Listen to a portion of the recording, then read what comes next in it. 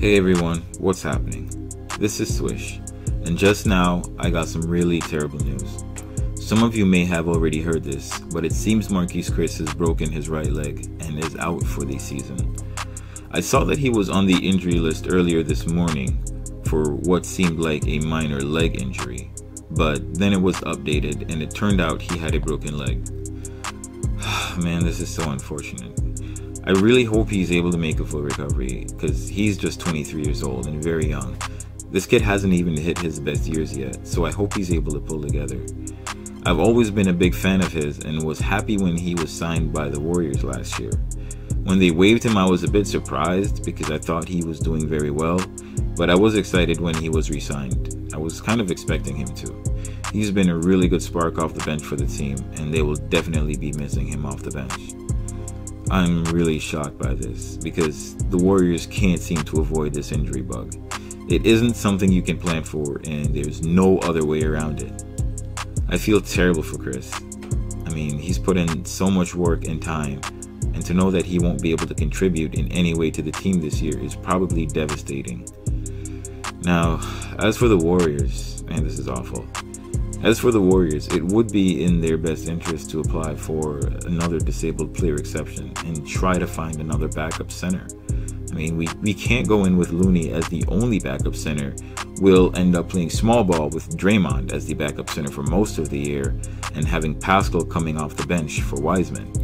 Looney hasn't been able to stay healthy and hasn't looked very good for us this year, so I don't expect him to be able to come off the bench and provide what Chriss had been. A second option is Tyson Chandler is a free agent, so he's still available for the Warriors to sign if we want to get some size. Though I have to admit, I haven't been a big fan of his game, and he's not young, to say the least.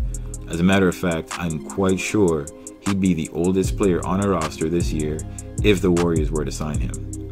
He would, however, provide some size in the absence of Wiseman and provide some defense. But we would definitely need those guys on the wings to start making their shots if we ever hope to have a non-shooting center be useful on this roster. A third option the Warriors have is to recall Caleb Wesson from the G League. As some of you know, he was recently waived by the Warriors, so he could come back up at least temporarily to support the Warriors squad. I think this is the most preferable option. This is what I would actually like to see. I don't see it happening for this game versus the Bulls though, but there's certainly enough time for it to happen by the time we play the Pistons on Tuesday.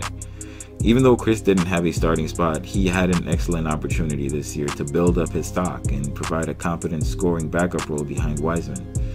This could have easily been a breakout year for him. He was showing signs of maturing and he was carving out his role with this team. I mean, he said he feels like he wants to make the Warriors his home, so to lose a player like that at the start of the season, this is really bad. And considering the amount of promise he was showing, we're definitely not going to be able to pick up another center that can provide that amount of talent for half his salary for the disabled player exception.